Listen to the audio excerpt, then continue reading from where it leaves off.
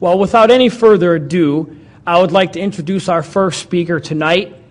He is also a radio show host, and I'll let him give you the details on that. And so here you have it, Mr. Jack Otto.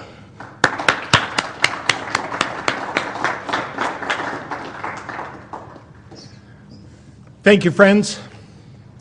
65 years ago today, God Almighty put me on this earth, and I believe it's to fight against this New World Order.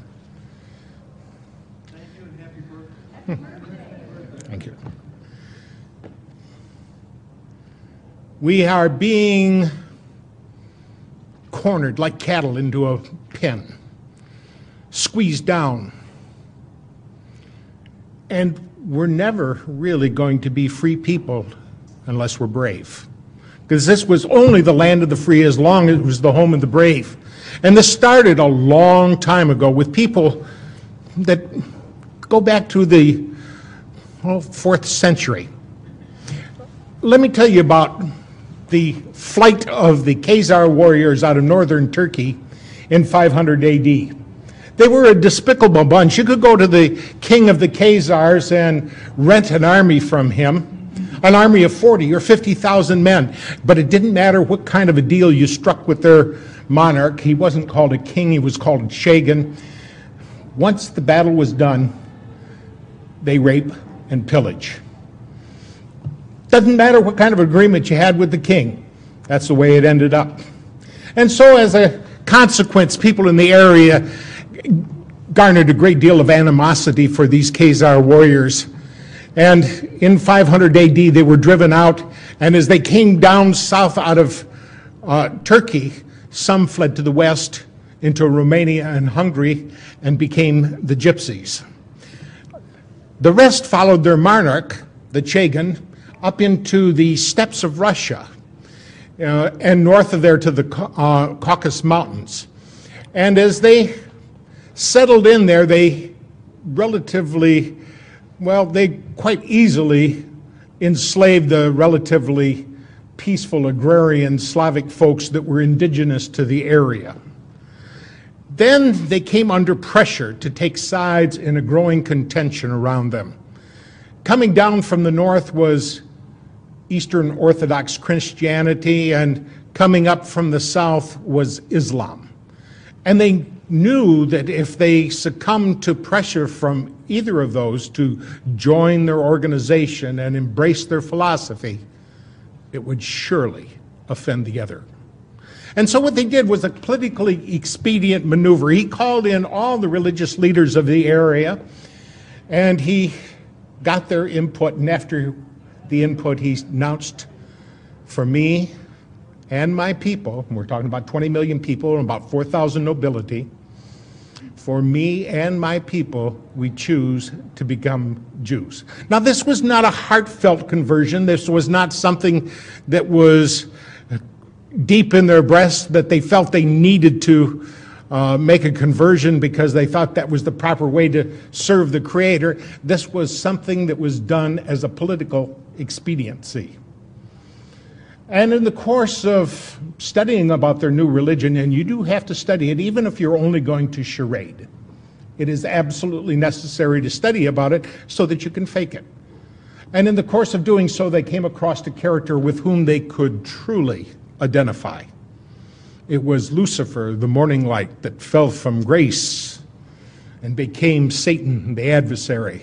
And they formed an inner circle within Judaism dedicated to the forces of evil. Let's define terms. What is a Jew? If you look back in your Old Testament, your Bible, there was 12 Hebrew tribes. The 10 northern tribes are called the house of Israel. The 2 southern tribes were called Benjamin and Judah. More properly pronounced Judah, because we didn't get the harder sound to the J until about 200 years ago. So this is what I would call real Jews, people from the tribe of Judah. And when we start talking about the New World Order, we are not talking about these people at all. We're talking about these Khazar warriors that only pretended to embrace Judaism. And so today, we find that about 92% of the people who claim to be Jews really aren't. They don't have a drop of Semitic blood in their veins.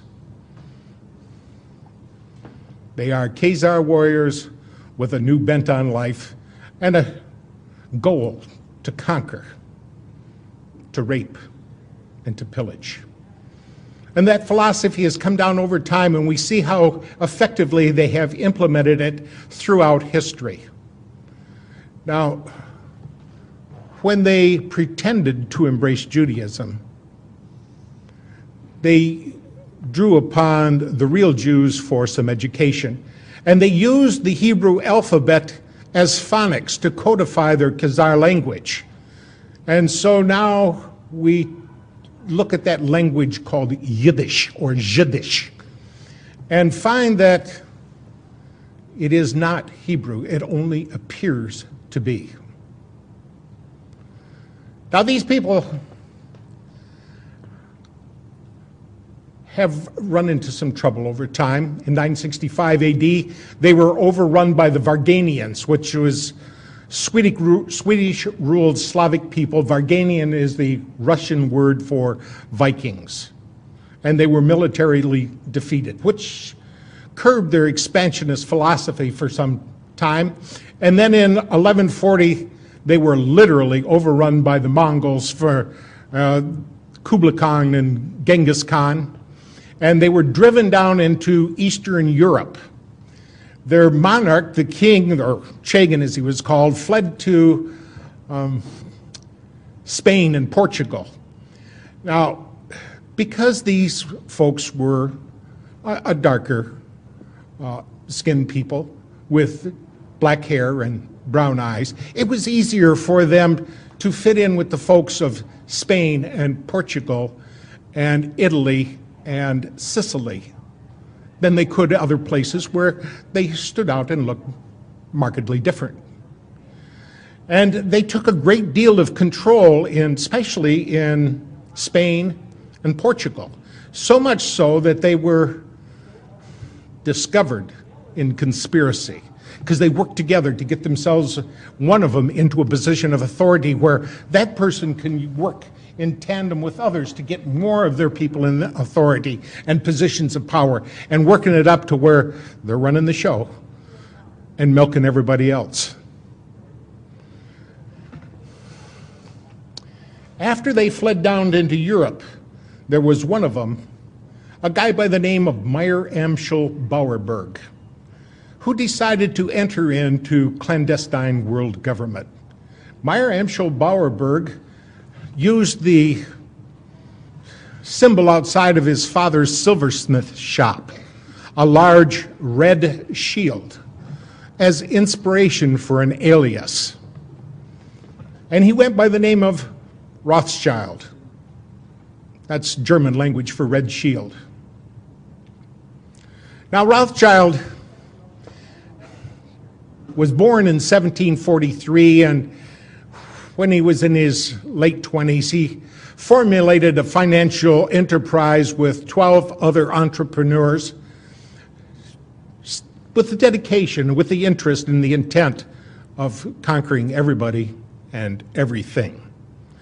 They were going to do it with fractional reserve banking, and that turned out to be a very successful tool. We found out about fractional reserve banking at the Bank of Amsterdam in 1610 when, like all fiat money inflations, it came to a roaring bust. And they learned from that and wanted to implement it wherever they could so that they could be the ones that benefited from that enterprise.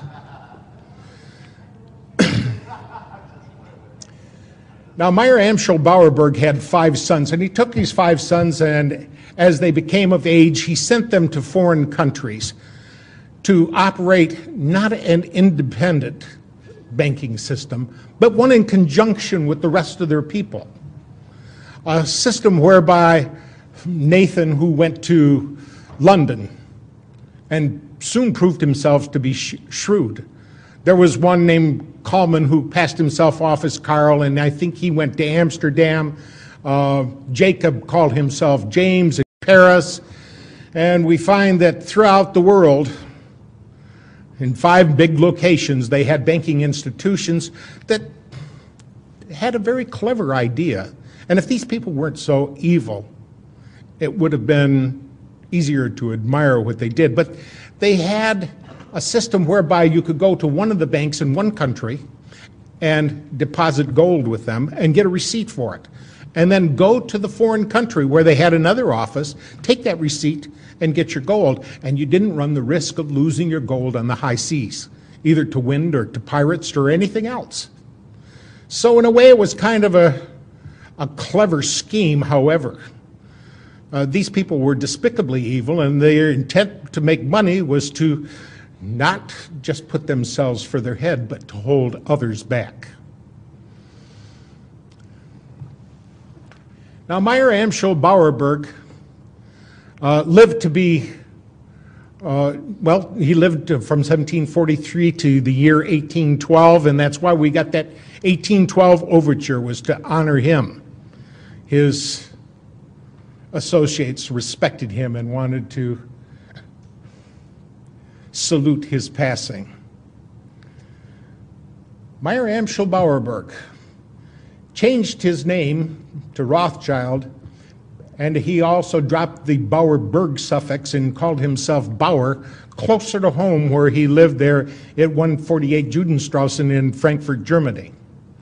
They later moved down to 148 Judenstrassen, and it was from there that he was able to do much of his chicanery. And he got in league with a guy, William the Ninth of Hesse-Kassel. Now, if you remember about the Hessian warriors were something that were warrior slaves that was purchased by the King of England from this Landgrave of Hesse-Kassel. They were purchased for the price of $12,000, and much of that money was earned by just capturing these people through actual out-and-out brigand slavery and holding them until they could be sent to the king, and which they were told, don't ever let those colonists get a hold of you. They will skin you alive. Well, when the Hessian soldiers got captured by one of us, one of our forefathers, they started crying, oh, please don't skin me. And they said, well, skin you? We're not going to do that. Then they realized they had been lied to. Many of them came over and joined the revolutionary forces of the Americans, and a lot of them escaped out to the West and melded in and became what we might call squatters out there in the wide open West like the rest of us did. Now, they did a pretty good job of interfacing with the Native Americans out there and were able to garner some respect for them. So it was among these same people that brought about so much of the war that we see in front of us throughout history. It was fomented primarily for profits and to scare us into believing that the only way that we could circumvent this war, to get this behind us, is if we were to form a league or United Nations. Now, the first attempt was when they had their man Napoleon. Now, Napoleon was the Emperor of France, but he came from Corsica, and it was shortly after Corsica was brought into the French Empire that he was given the nod to become the emperor and to engage his war. Now, this was shortly after that French Revolution. You know, I'm going to go back and take a step back here and talk about that French Revolution for a moment. See, it was shortly after a man named Adam Weishaupt, in May 1st of 1776, formulated an organization called the Illuminati. This was done on behalf of Baron Rothschild, and it was for the express purpose of fomenting their plans and executing their goals for conquest. Now, Adam Weishaupt encapsulated a game plan to bring about this world government, and in this game plan he had it mentioned in there that they were to take France in the year 1789. Now, these plans were formulated into writing and translated by one of the Ingolstadt University professors, one of Professor Weishaupt's cohorts, a guy by the name of Xavier von Zweck. Now, Zweck translated these into French so that they could be taken to Paris and Silesia. Now, there was a courier, a guy by the name of Lannes, who had been an evangelist minister, but quit God and decided to become an Illuminati agent and a courier, and he was taking these materials by horseback through Bavaria. In a place called Regensburg, he was struck by lightning, and it killed both him and his horse. And people found this man, this dead man, and his horse with documents in the pouch, and these documents were passed up the chain of command to the Elector of Bavaria, who got to wondering, is there really a game plan out here to conquer the whole world? So he staged simultaneous raids on Rothschild's associates, primarily on Weishaupt's associates, and found a great deal of corroborating evidence, enough to convince him that there truly was a game plan out there to take the whole world. And there were 6 points to their game plan. They wanted the abolition of all religion, the abolition of property rights, of inheritance, and the worst one was down at the bottom of the list, the abrogation of the family. Now, we can see how that was implemented in Red China. Men went to one dormitory, women went to another dormitory, boys were here and girls were here, and the family was totally destroyed, and they used that to brainwash those people. When you got kids with no control over them except the one facilitator or his associates, the children are at their mercy. And it's planned for here, for us, for our children, for our grandchildren, our great-grandchildren. They intend to show no mercy. Now, this formulation of the Illuminati led them down the road to this game plan wherein they are working diligently to take over the whole world. And in the course of doing so, when this courier was found, the Elector of Bavaria, one Theodor von Dalberg, decided after he staged those simultaneous raids that he was going to contact every head of church and state in all of Europe and gave them a translation of the documentation that was found in the pouches of that dead courier, that apostate minister named Lannes. And so it was after the Napoleonic War when Napoleon ran into Lord Wellington at Waterloo and was stomped. Now, this would have been a big setback for Mr. Rothschild, but Mr. Rothschild had one of his associates following the war along.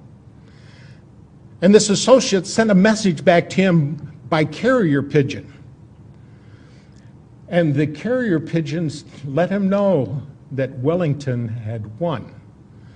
So what he did was he was in Paris at the time, and he jumped in a boat, and he had some men take him through some terribly dangerous seas.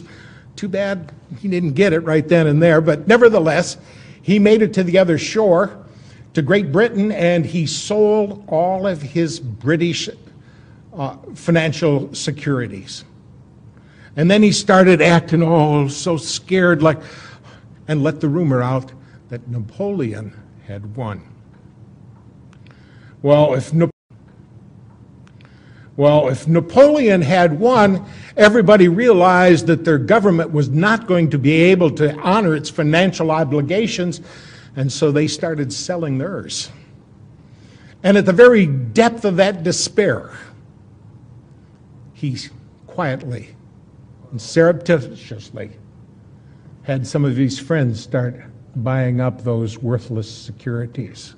And so almost overnight,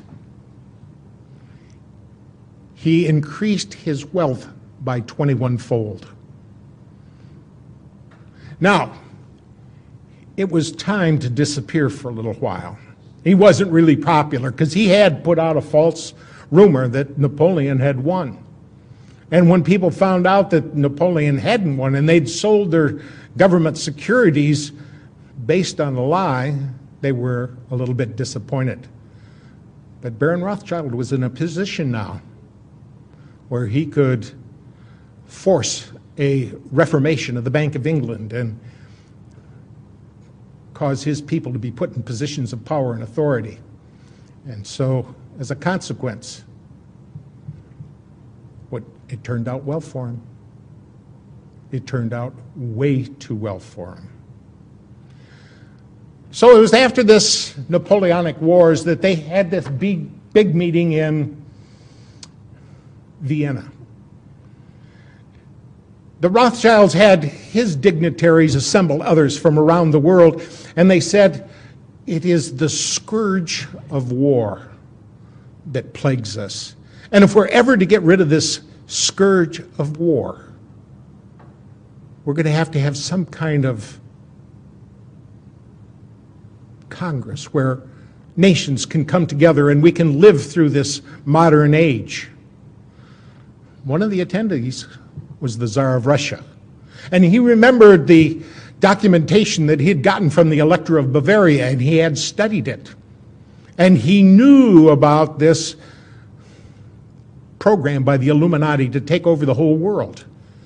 And he got up in the middle of that meeting and he denounced the whole process.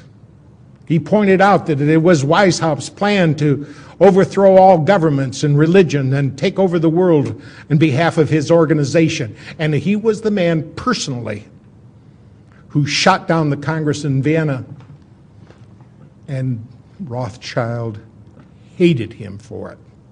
And he swore that he or his heirs one day would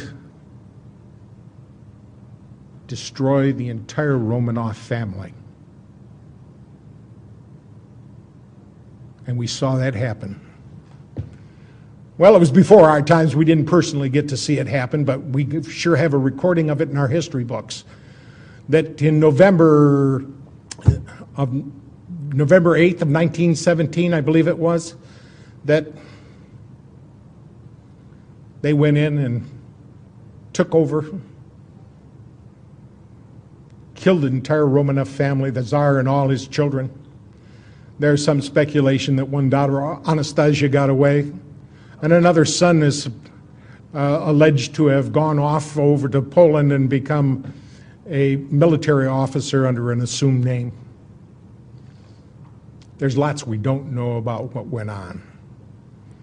Lots we probably never will know about what went on. Because everything has been based on deceit and lies, and we find ourselves boxed into corners based on these untruths.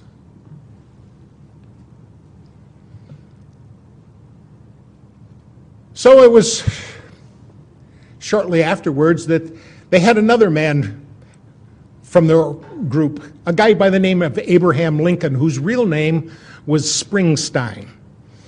And Abraham Lincoln Springsteen went about fomenting the Civil War here. I'd like to call it the War of Northern Aggression because we've been lied to about that so much. We were told that was a war over slavery, but it wasn't. It was a war over states' rights. Two of the southern states, Virginia and North Carolina, had long ago outlawed slavery. And yet, it was used to rally northern forces. You know, that's the kind of thing I'd be willing to take part in. I would like to stop slavery wherever it could be found. And I'm sure it appealed to a lot of people to put an end to that despicable act of holding another human being like you would an animal and making them work for whatever you feel like giving them. Now, Abraham Lincoln had right in his cabinet a guy by the name of August Belmont. And August Belmont wasn't his real name. His real name was Schoenberg. He was a Rothschild agent. And down in the other camp, they had a Rothschild relative, a guy by the name of Judah Benjamin, who was the head of the secret police down there. And after that, Abraham Lincoln resented his involvement with these people. And he made a speech in which he said, I feel at this time more fear for my nation than any other time, even during the war. An era of corporations has been enthroned and corruption will grow in high places. And we will end up with the wealth of many aggregated in the hands of the few. Now his resentment resulted in action, and he decided he was going to issue greenbacks. He'd had enough of working with these people, and they would not put up with that. So they sent in one of their own, a guy by the name of John Wilkes Booth, a bad actor, who dispatched Abraham Lincoln so that, and it was done in conjunction with the Jesuits.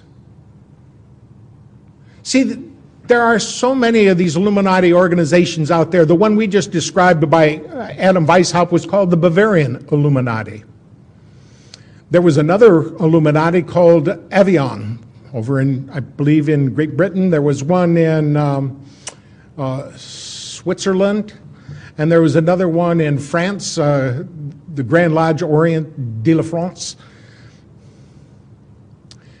And there's a very important one called the Alumbrados that was formulated in Spain.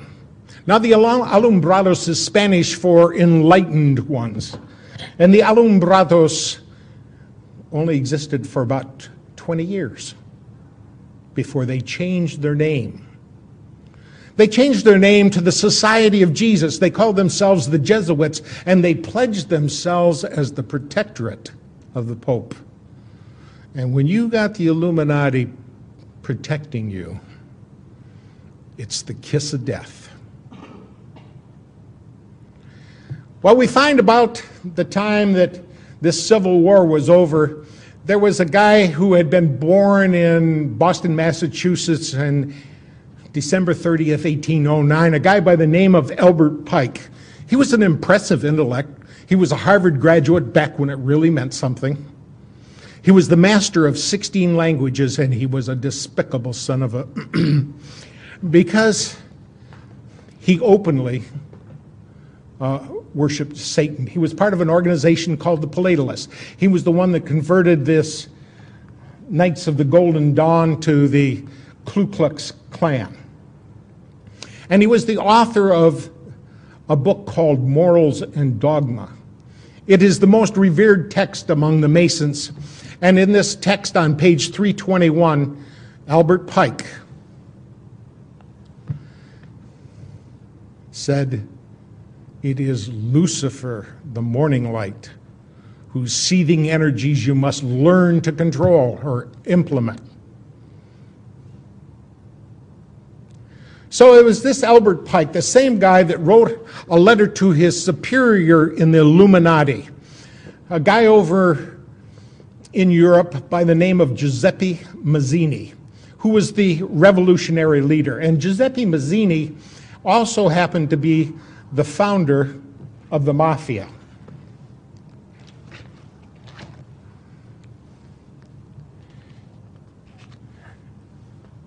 This letter that he wrote to Giuseppe Mazzini on August 15 of 1871, outlined 3 world wars.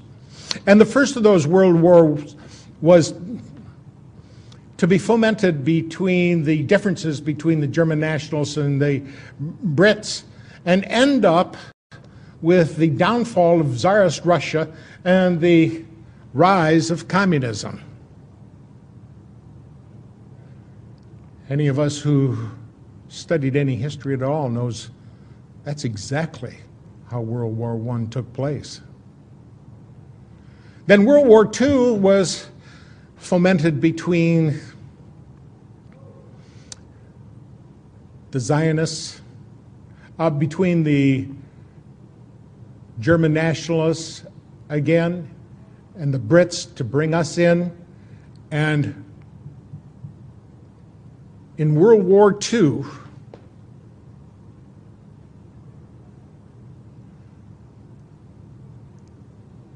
Israel was to be born. And the Zionists were given power. So since the first 2 wars came off just exactly as that letter said, and that letter used to hang right in the British Museum library until 1977 when Baron Rothschild became a director. And as soon as he was on the board of directors, that letter disappeared from the library. Immediately.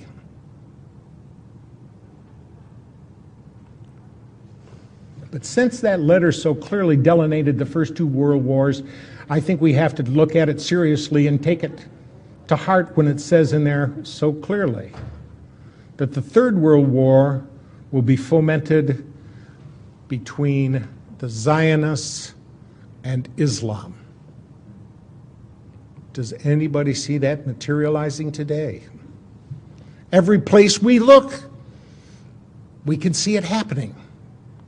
And we can see that the power they have here in this country to run things and to pull the nastiest little scams, and America believes it. Because they don't realize who it is that owns the newspapers. They don't realize who it is that owns the television. And sometimes they don't care.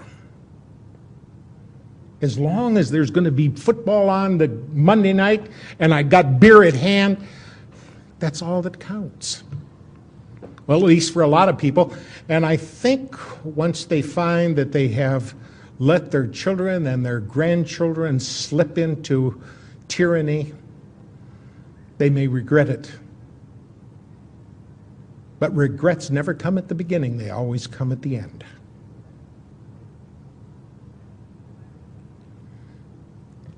We can see World War III shaping up just exactly like they planned for us, and not enough of us are doing what's necessary to stop it. Look at all the empty seats we have here. America should be flooded to this cause. They should be interested in what is transpiring. They should be interested in who's doing what and to whom.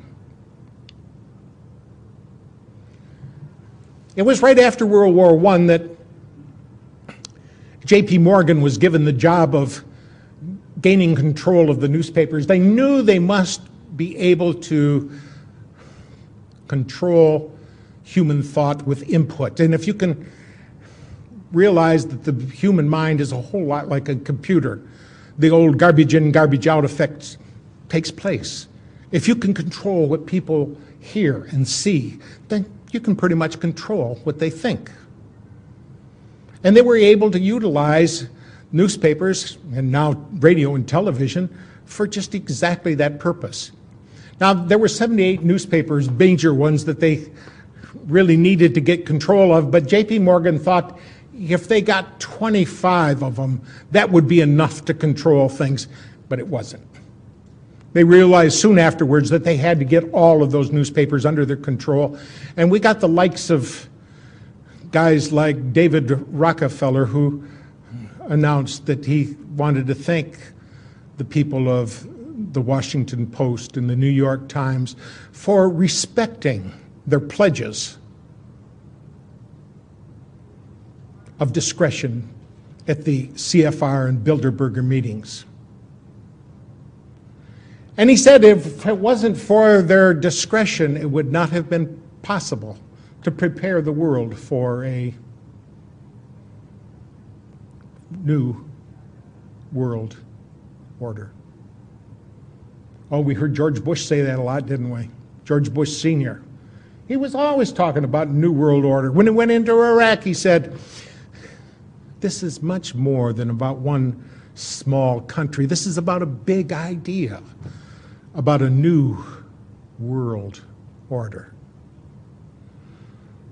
There's a lot of people don't even know that on the back of their dollar bill where they see that all-seeing eye of the pyramid, what that means. They don't realize that's occult symbolism that was put in by these Satanists during the Roosevelt administration by his vice president, a guy by the name of Wallace. They don't speak Latin, so they don't realize that Inuit Coepitus up at the top says announcing our enterprise. They don't realize down at the bottom of the pyramid where it says Novus Ordo Seclorum, what they're talking about is Novus is new, Ordo is order, Seclorum is world, the entire world minus God. So we're talking about a new world order without God.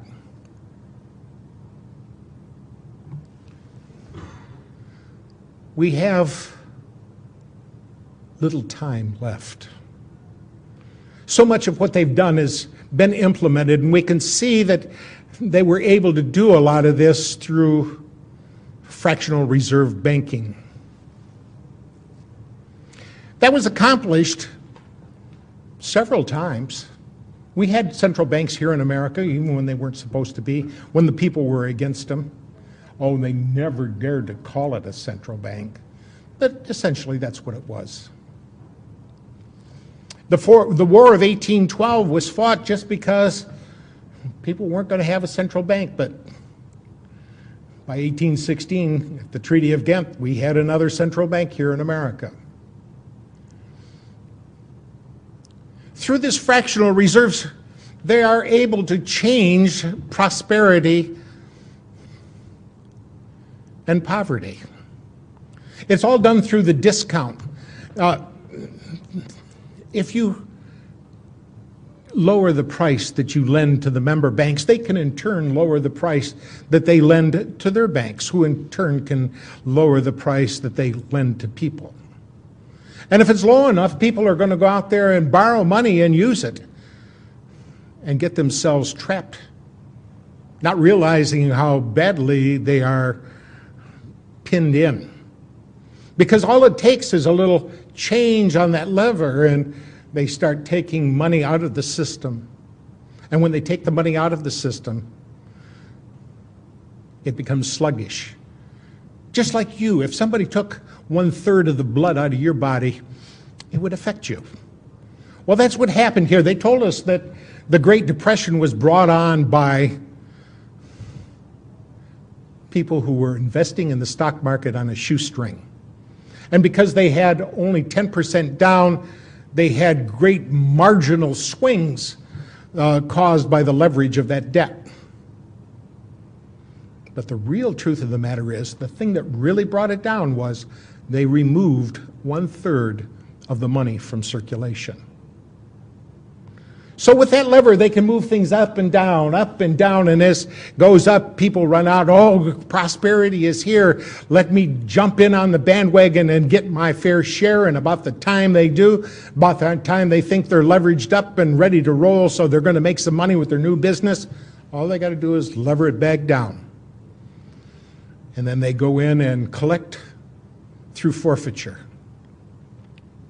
Do you know how many homes are being scooped up by the banks right now?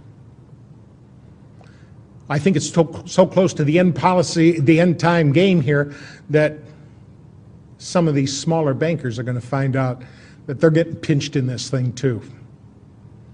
See, it's only the fattest of the fat cats that they really intend to have survive and prosper. They're trying to wipe out the whole middle class. I don't feel like I'm middle class anymore. I feel like I have been reduced to the impoverished. Life is not the same as it used to be. We just do not have the same kind of prosperity that we once had.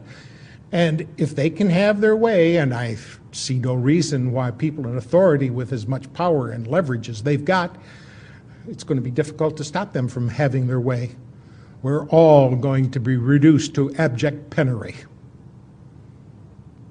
Life where you won't have two nickels to rub together. You may have a whole pocket full of $1-million bills to rub together, but they won't buy anything. Now, after World War I, they had this big conference in which they brought together all the people involved in the war to have a settlement and a signing of the armistice with Germany.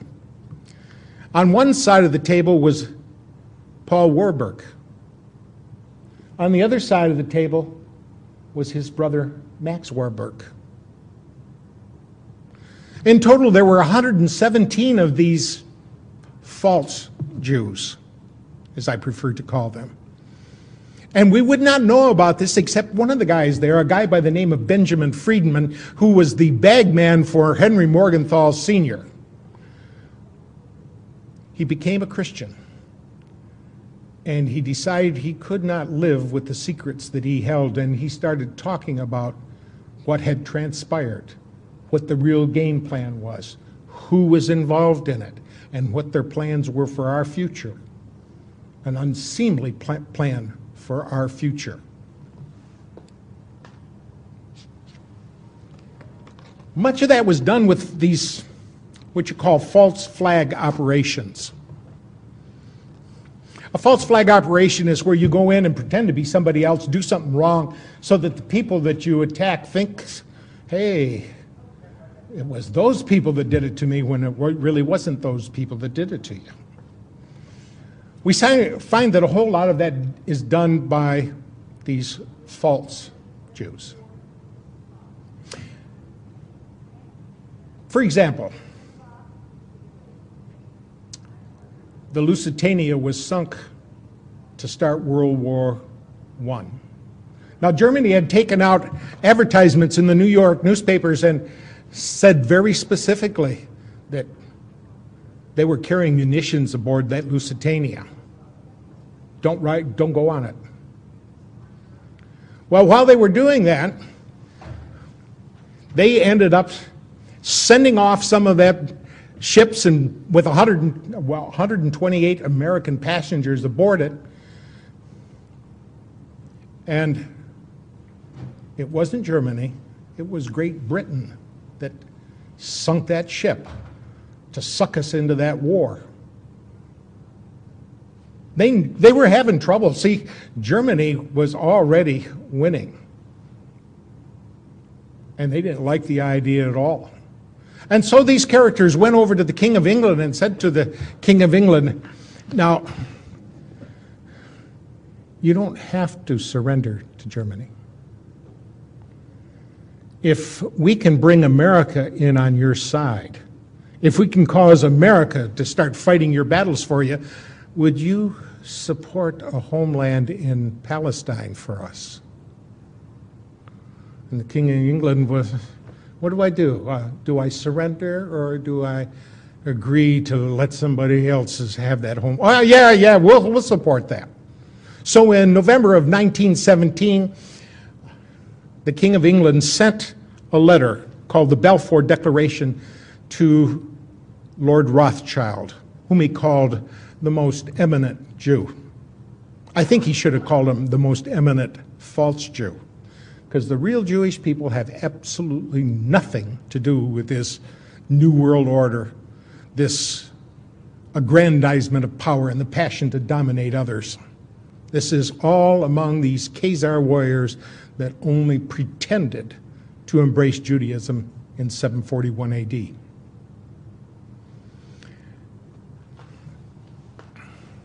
We find that as time went on, that we run across some of these things that these characters have done. And it was in May of 1919 at Dusseldorf, Germany, that the Allied forces obtained a copy of the Communists' Rules of Revolution. Now, you got to remember that communism was their front, too. When we find out the names of some of these characters, you realize, yes, this web is more intertangled than what you might realize. And we find that some of the characters, like Karl Marx, his real name was Kissel Moses Mordecai Levy. Karl Marx was just an assumed name. And he worked with people over there like Lenin, whose real name was Ulanov, and the commissar of the Red Army and Navy, called Leon Trotsky. His real name was Lev Davidovich Bronstein. And when you find out how all these people have been pulling together to foment so many of these things going on here, you should be forewarned. Because this is not just accidental history. This is conspiracy. People working together to do wrong. And by definition, a conspiracy is just two or more people planning in secret to do something wrong. And by that definition, there must be thousands, millions, maybe even billions of conspiracies going on all the time. But you mentioned something about what's going on. Oh, that's one of them conspiracy nuts. We've all been vilified by that label. Conspiracy nut is kind of like anti-Semite. It's just a buzzword to say, they're onto us. They know who we are. They know what we're up to. Let's jump on them and vilify them, and that's the way they operate, through vilification. And if vilifying isn't enough, they'll trump up some charges. And if that's not enough, they send in the wet agents to spill some of your blood. Well, in Dusseldorf, Germany, the communist revolution, rules of revolution came to light, and in 1946, a U.S. Attorney General obtained a copy of the same rules from a known member of the Communist Party. And today, these same rules are in effect, and I want you to compare these concepts with modern occurrences. There's three of them, ABC. A, corrupt the young. Get them away from a religion.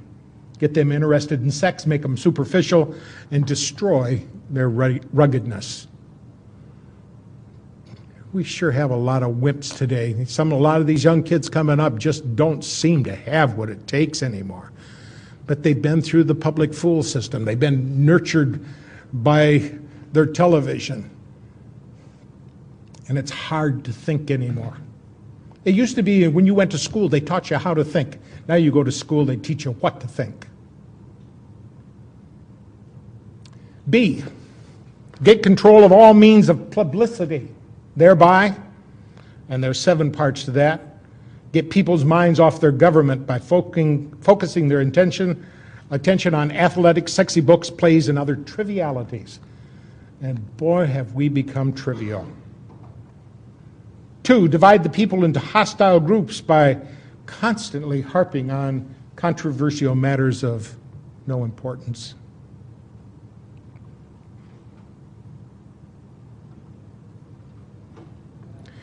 Number 3, destroy the people's faith in their natural leaders by holding the latter up to contempt, ridicule, and disgrace. 4, always preach true democracy, but seize power as fast and as ruthlessly as possible. Number 5, by encouraging government extravagance, destroy its credit, produce fear of inflation with rising prices and general discontent. That one has really been implemented with vigor. We're playing welfare Santa Claus to the whole world. Now take a look at Israel alone. We send $15,500 for every man, woman, and child. That's a lot of money Sometimes I think some of us wish, gee, I wish my government would give me that much each year. Now that's only the above board welfare. There is a sub rosa welfare. For example, that's our only friend in the Middle East. Therefore, we got to have a base over there to protect them. Do they give us a base, or do they rent it to us at a high price? Well, since we never find out exactly how much it's going to be, they can rent it at a high price, and nobody counts it as part of the great welfare. Number 6, incite unnecessary strikes in vital industries, encourage civil disorder, and foster a soft and lenient attitude on the part of government to such disorder. Number 7, by specious argument, call the breakdown of the old moral values, honesty, sobriety, self-restraint, faith in the pledged word, and ruggedness. So those are the 7 reasons they wanted to get a hold of means of publicity so they could implement that. And number C of the communist rules of revolution, cause the registration of all firearms on some pretext with a view to confiscating them and leaving the populace helpless.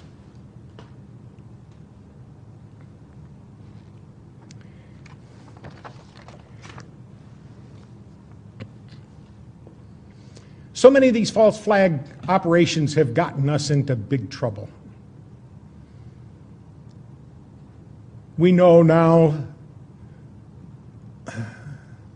that ship, I think it was the Maine, that was sunk down there in Cuba. We were told it's because the Spanish had mined the harbor, but we now know that the explosion took place inside the ship. It was all the excuse they needed to go attack and wage war against Spain. We see so many of those false flag operations. World War II, it was Pearl Harbor. It wasn't a false flag operation, but it was sure close to it. It was pretending like we're just innocent people standing here when 6 months before Pearl Harbor, our government froze all Japanese money in banks. Any way you look at it, that's theft. 3 weeks before Pearl Harbor, our government gave him a 100% oil embargo. Do you remember back in the 70s when we got a 10% oil embargo from the Arabs, and the lines at the gas pumps were long and we suffered under that? That was a 10% oil embargo. And our government tried to run a 100% oil embargo upon those people who just weren't going to put up with it. Now, I think Admiral Yamamoto was right that when they came over and stung us, they were only waking a sleeping lion. But there was nothing else they could do. It's either knuckle under or fight. And that's where it is to us. It's getting down to the point where we either knuckle under or do something to fight about this. Right now, it's a fight of words because, quite frankly, we're in a very awkward position here. It's too late to work within the system and probably too early to start shooting.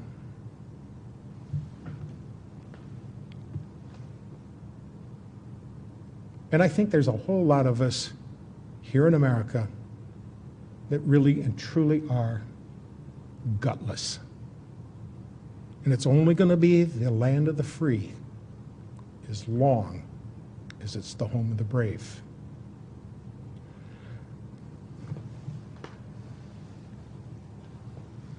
Well, we can see that after World War II, Franklin Delano Roosevelt, whose real name was Rosenfeld, hooked up with his good buddy over in the Soviet Union, a guy by the name of Joseph Stalin. His real name was Joseph Vissarionovich Jugashvili. Gashvili means son of.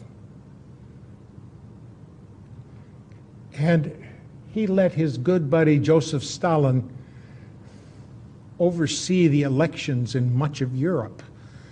And ironically, all those people decided to become pawns in the communist superstate. It was Joseph Stalin that said so clearly, and we better pay attention to what he has to say, those who cast their votes decide nothing. Those who count the votes decide everything. And we saw that happen here not too long ago in America, because George Bush got elected.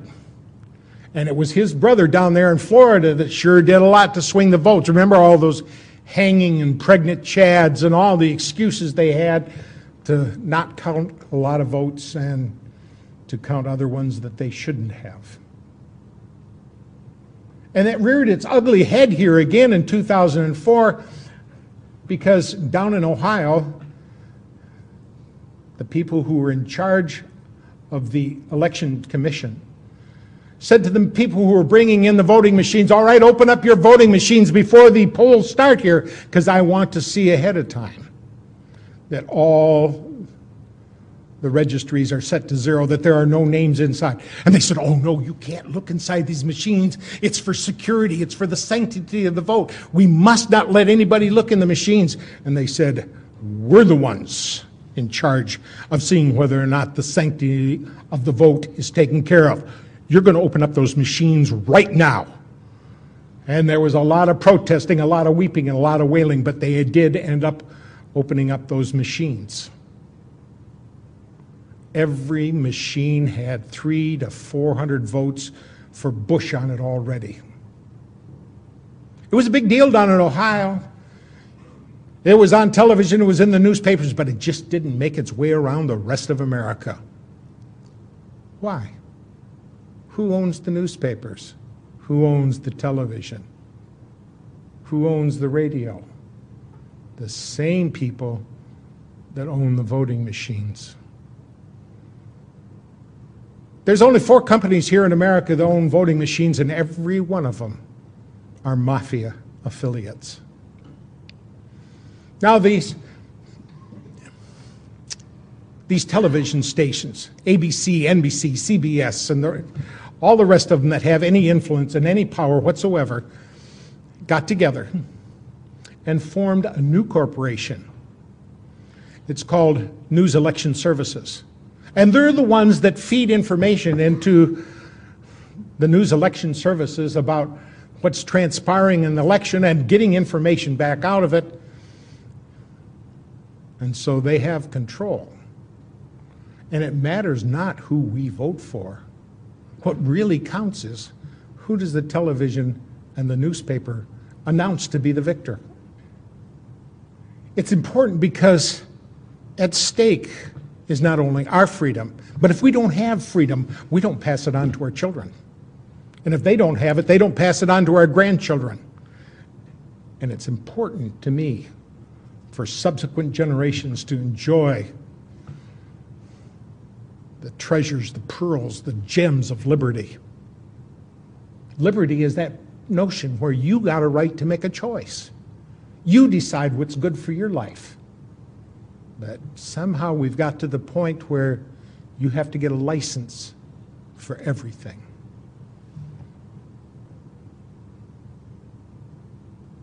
But as long as the people don't speak up, as long as we don't do what's necessary to inform the others around us, as long as we act lethargically rather than robust and animated champions of liberty, it'll slip right through our fingers. I have to ask you, are you willing to crank it up? Are you willing to pass out more DVDs? Are you willing to talk to more people? Are you willing to do what's necessary to safeguard our Constitution? For it was, I think it was Daniel Webster that said, safeguard your Constitution, for miracles do not cluster. What has happened once in 6,000 years may never happen again. And if the American Constitution goes down, there will be anarchy in the world. Let's safeguard it like it's precious. Thank you.